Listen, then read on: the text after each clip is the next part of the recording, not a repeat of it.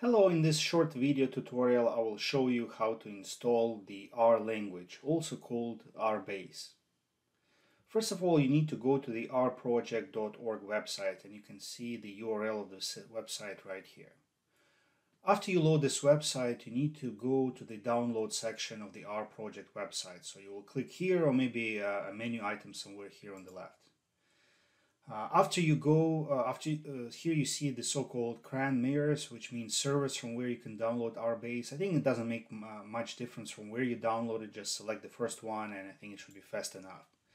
So here you will select the type of RBase installation file that you need depending on your operating system. So if you're running macOS, you will use this one. Since most people are running Windows, so I'll click on this link. So this is what you need. You need the RBase. So this is the latest version, 4.0.5. Once in a while, you have to update your RBase because at some point, some packages or even RStudio functionalities may not work properly. So that's why you need to update RBase once in a while to the new version.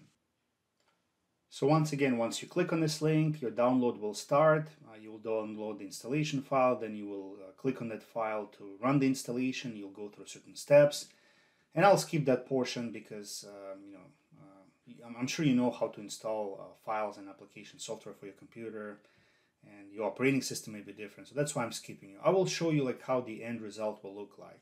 So once you install this RBase, you should be able to find it somewhere in your start menu. Again, if you're using macOS, it will look different. So I'll go to letter R, and this is my RBase. Okay, so you see I have two versions installed, and by the way, this is not the latest version. So first I installed 4.0.2, then I installed 4.0.4. So I'll just launch 4.0.4, the 64-bit version, because that's the one that works on my operating system right now. So when you launch it, you will see something like this. This is the R console. It's like a terminal that you can use for working with R language. So in a way, you have a full-blown R language installation. So you can do anything that you want using this installation, anything that is available in R. However, it's not very convenient because you'll be using this terminal. So you'll be using one command line at a time. So something along those lines. For example, X will be assigned the value of 2. Y will be assigned the value of 2. And then X times Y, and you hit enter to get the result, equals to 4. So if you follow me, congratulations, you completed the Hello World version of R language. So that's what you need to do with RBase installation. You don't really need to do anything beyond that.